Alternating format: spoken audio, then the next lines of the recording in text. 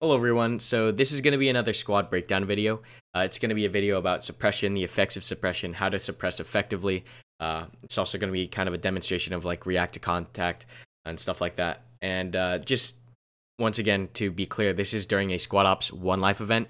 So suppression has more of an effect in these one life events because players don't want to die because, you know, that's their one life. Suppression in my opinion still has a place in vanilla play. It's, of course, less effective because players aren't worried about dying as much because they can just respawn. But I'd still believe that suppression has quite an effect on players if utilized properly. So we're just going to be running through this short engagement. I have my perspective as well as the enemy's perspective. And we're just going to be going around talking about things you can take from this video about how to use suppressive fire. So to set the stage, this is Operation Sawtooth, which is a Russian attack versus militia. My role in this operation is the single MMG in the platoon. I'm the only one with the PKM, and our objective is to search the woods across the river for the enemy hideout and destroy it. So right now we're in a travel formation, and we're about to cross the river, and we really weren't expecting contact this far away from the objective. We're in a travel formation, like I said. We're not bounding or anything like that. We're just in a column, and we're just trying to get across the river as fast as possible to engage the enemy and find their objective. So we're not expecting contact. We're all talking to each other, and I'll just play out what happens.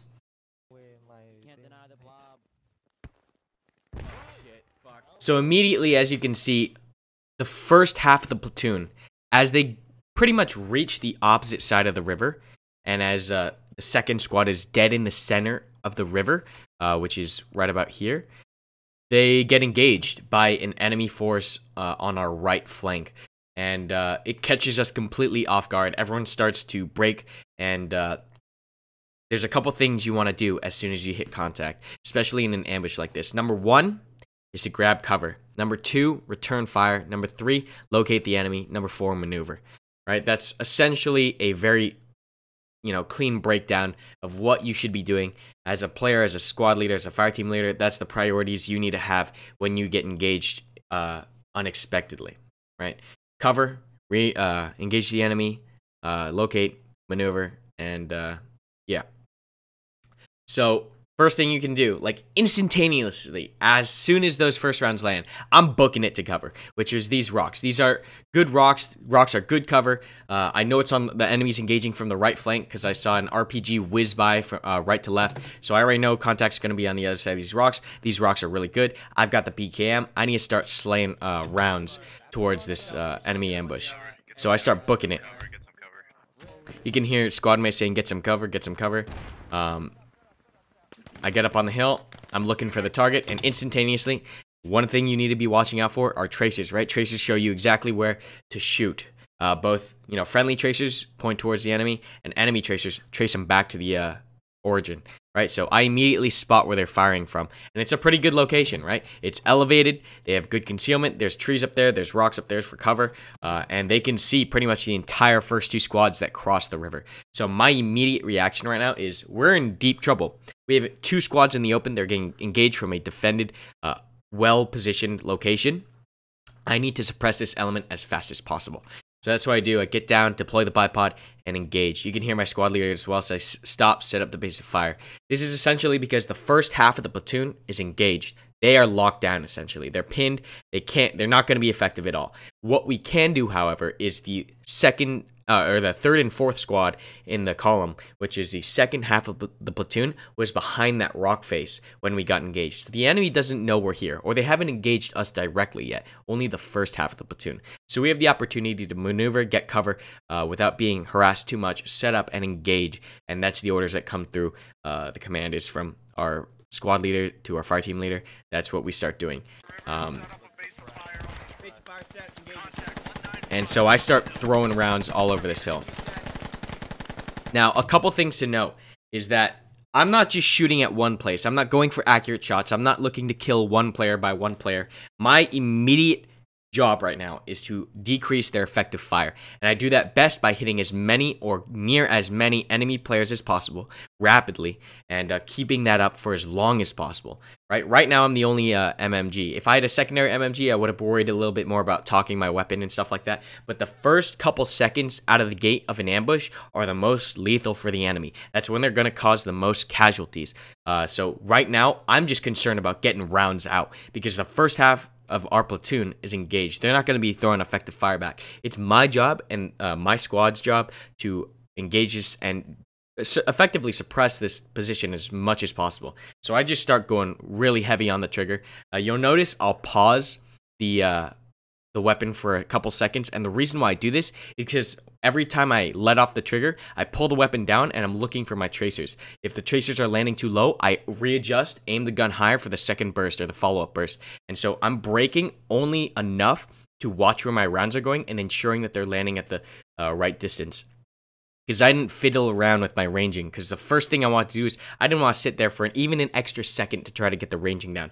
I just wanted to get rounds out as soon as possible. So you see me do that as well. A second thing you'll see me do is I spread that PKM over the entire hill. Not just the top, not just the left, not just the right, not just the bottom. I hit the entire hill because I don't know where they are. I want them to feel like they're in danger, and I want the entire element to feel like they're in danger, right? So I'm not looking for accurate shots on like the top right over here, or just to hit the crest, because I don't know if they're also down below on the rocks as well. So I'm just assuming, because you always usually want to assume the worst, I'm assuming that they're all over this hill. And so I start spreading out rounds accurately. So keep an eye out for that. Watch the burst let-ups, watch me look for my tracers, readjust my rounds, and only for that small amount of time do I let off the trigger, just to readjust my rounds. And then watch how much I spread the rounds about on the target, because those are two very important things.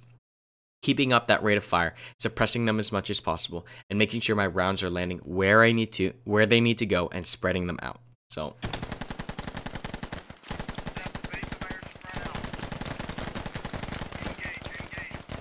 you saw a very subtle movement there, right? You saw me spread out the rounds. I yanked the weapon down for a split second, let off the trigger, watched the tracers, readjusted for higher. And so it's a really, really minute little thing you can do. Of course, if I had other MGs, or if, maybe the platoon wasn't in a worse position, I would have attempted to, keep my weapon up for longer and keep that sustained fire going up. But at this point in time, I'm thinking, my squad and perhaps the other squad are the only elements firing back right now. We need to appear like we're sending out a crap ton of rounds. We need to appear strong for this short amount of moment. I can't sacrifice that for sustained fire right now. I need to make them feel like they're going to be taking a lot of rounds, because I need to decrease their fire. So as soon as I reload, you notice I'm pulling off the ridge, right? So the reason why I'm pulling off the ridge is because I don't want to be sitting out there with my bipod deployed reloading in the open, because I'm just a sitting duck. If I wasn't under fire, or if this was a different situation, I might have reloaded in place. Maybe if I had better cover, or the situation wasn't as dire as I said before. But right now, knowing that I'm the only PKM here, and I'm pretty much the effective suppressive fire for the platoon, I know I need to stay alive. So I take no risks, and I pull backwards off the hill before I even reload. Good shit, Karma. Get some cover. Get some more cover. So we're still taking rounds. You still see those traces going right to left. So I know my job isn't done yet. I need to get back up there, and I need to start throwing rounds again. One thing you notice me do right here is I displace just the tiniest amount. Instead of going back up exactly to my previous spot, I pick a slightly different spot. This is to throw them just the tiniest bit off their game, right? If even I move slightly left or right, it's better than going back to the same spot where I was just throwing tracers from before. So just moving, even minutely, increases your odds of surviving a firefight at this distance. So I set up the bipod again. And now, because we've gotten those initial rounds out and we've kind of suppressed them, we aren't taking as heavy fire from before, I set up again, except I'm looking for a little bit more accurate fire now. I pause, I'm not shooting, I hold my gun straight, I'm looking for movement. That's what I'm doing right now. When I'm not moving my gun, you'll see me hold the gun completely still, my screen completely still for a couple seconds. What I'm doing is I'm looking for my new movement in the distance, because movement draws the eye. You don't want to be moving your gun around other way looking for people, because then the movement gets lost in your own movement. So you'll see me just hold the weapon straight for every now and then I go back to strafing the hill, right to left, left to right, all the way up the hill, all the way down the hill. Once again, I hold still, looking for movement. We aren't taking rounds, so I can let off the trigger a little bit. And I'm just looking for targets right now. And, you know, I see a couple movement. I see some movement up there, so I take more accurate shots. But I've effectively pushed them off this hill. They've broken off. And you can see how effective this fire was to them when we play the enemy's perspective. Because right now you're thinking, oh, they just pulled off the hill. Well, we're going to play the second perspective, which is Muff's perspective, who was on the other hill. And yeah, we'll take a look at that. If you would like to support the channel, check out my Patreon, where you can get cool rewards or buy games like Squad on Humble Bundle by using the links in the description below. So as you can see, it was a full squad up on this hill, which was led by Bird Person on the opposite team. And so I'm pretty much behind this rock right here. They can't see us. However, our first squad is about here, and our second squad is about here. I know it's a little bit hard to see with the graininess and how far they are, but that's essentially where they are. So they get called out. You'll hear Muff call out the targets, and then you'll see the ambush initiate from their perspective. Not at all. Is that enemies? Enemies 30 running across the road. On the road. 30 running across the road. See him? Copy. So you notice, you can see us crossing the road here. The good thing that Militia did right here is they did not engage right away. They held their fire, they were disciplined, because if they had engaged us as soon as we popped out with our first squad, what would have happened is first squad would have just pulled right back into the river. But if you wait, if you're patient and you engage when they're in the kill zone, which is essentially dead center of the river with zero cover, and where they're committed to where they have to cross, if you have that amount of patience, you can cause a lot more chaos and a lot more casualties, because they don't have the option of just ducking back in. You also don't want to, you know, and conversely, you don't want to wait till the, you know, all the way across the river before you engage, because then they'll just finish crossing the river. So they were extremely patient. They zeroed their weapons. They got everything set up. So they waited until they were about dead center in the river. There you can see entire squad crossing right now. That's first squad. Rockets go out. They engage. And that's two squads in the open right now. That's our first and second squad getting engaged. So first squad is essentially this far. Second squad is essentially on the left. And they're caught dead in the river. And this is just terrible. So you can see how badly they had us ambushed. So you'll see this is the rock that I used as the PKM. And you'll see how effective the suppressive fire is on the reverse side.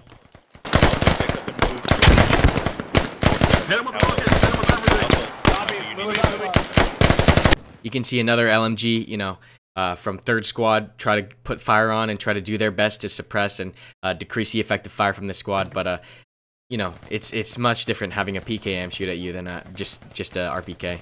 And there you see my rounds start coming out. Muff tries to return fire, and you see I'm just spreading these rounds out. I never saw these guys, and instantaneously they're starting to pull off the hill because my rounds are just coming at them. I'm just laying down on the trigger. I'm spreading it all over the hill because I'm not necessarily seeing these guys. I don't know exactly where these guys are, but I'm just trying to get this entire squad to feel like I can see them. Right? That's the entire impression I want to leave is I see you, I'm coming to kill you. They might not necessarily know that, but you can see here that they're feeling it. They feel like shit, we got to pull back. He's engaging us. He sees us. That PKM's lighting up this hill. And you can see I push him off the hill momentarily. And that's all the breathing room we need to get first and second squad across the river and third and fourth to set up the base of fire. Right? So effectively, we're able to decrease the amount of fire that they're putting out. For example, if we were crossing continuously without suppressive fire, they just keep laying on us, right? So that's why you return fire. You don't just run. You don't just, you know, panic. You need to instantaneously put pressure back on the enemy, which is what we did as fast as we could. Now you can see Muff is still trying to look for me. He's trying to tap me out, which is why when I moved from that left position, slightly a couple meters to the right, why it's so important. Because he's looking for that first place where I shot, right? And even though I'm not there, he might still put rounds there because he thinks I'm not going to move. But if I shift just a little bit to the right or to the left or just move around a little bit, especially with that bipod, with that LMG, with those tracers, it's really going to increase your odds of surviving. Because people are always going to look where you last shot, right? Because that's the last reference that they know. So even if you mix it up a little bit, it does a good job of changing up the game enough to where you have a better chance of surviving. So you can see Muff still trying to find me, and we effectively push him off the hill with that fire. You can hear those snaps coming overhead, and especially in the one life events, that'll scare the crap out of you, right? Because you don't want to die. You don't want to catch a 7.62 round of the dome, especially if it's coming at you, you know, rapidly and stuff like that. So that's just a small example of suppressive fire, how we use it in squad ops. And, you know, maybe you can use it in vanilla as well. There's certain situations where I still use suppressive fire in vanilla as well. So, once again, a couple things to take away from the video. Number 1, react to contact. Cover, engage, identify target, maneuver, right? Those things need to happen. That's the best chance that you're going to have when you get engaged. You don't want to just run away. You don't want to just stand up and shoot. Get cover first, re-engage the enemy. Even if you can't spot them, just throw rounds out because they don't know that you don't see them. They're assuming that you see them because rounds are coming their way. So they're like, oh shit, he sees me. We need to get off this hill, or we need to pull back, or I need to sit behind this rock a little bit more. But you're just throwing rounds in through the trees. You're throwing rounds on the hill. You might not necessarily see them, but it's a psychological thing. That's why you re-engage the enemy. And then from there, identify when you get the chance, right? You saw that second time I reloaded. I pretty much I took more accurate shots. I wasn't so heavy on the trigger. I started looking for more targets, more accurate shots, because the initial engagement, remember that initial first couple minutes of the ambush, that's the most crucial, where they're going to be putting out the most fire, looking to cause the most casualties, and where I, on the reactive side, need to be doing my best job to keep them suppressed, which means laying down on the trigger, suppressing a wide area, and doing my best to keep my guys alive. So I hope this video kind of demonstrated the effectiveness of suppressive fire in squad ops. So if you're a squad ops participant, you can kind of take something away from this. And even if you're in vanilla, you can kind of understand what suppressive fire is like for vanilla. And I actually have a vanilla representation of suppressive fire and bounding out of contact and react to contact, and I'll do that in a later video. I was on a Narva vanilla game, so I'll show that, guys. I'll share that video with you guys, and you guys can see how that works in a vanilla public environment. Because it does work. I know a couple people say, oh, you know, suppressive fire doesn't work at all. It works well if you know how to use it and you know what you're doing, and you know, you don't go too much into it, and you just keep things simple in public play. All right. So I hope this video helped demonstrate suppressive fire, the effect of it, how to use it, take away some tips as an LMG or MMG gunner. Right. Spread that fire around. Lay heavy on the trigger in the beginning. Look for secondary accurate shots. Pull back when you're reloading. Make sure you're safe when you're reloading. And displace. Displace is one of the most important things I can teach you guys. Because too often, well, players, both in publics and in squad ops, they'll just keep shooting from the same window, shoot from the same position, shoot from the same corner. And then eventually, that's going to get you killed, because they're going to follow those chasers back. They're going to find out where you are by sound or whatever it is. So keep mobile. You don't have to shift like ants in your pants all over the place. But just, you know, be mindful of, you know, the dangers to you, the environment around you, and how you can utilize it to keep yourself alive. So thanks for watching, guys. Hope you guys enjoyed this video, and I'll see you in the next one.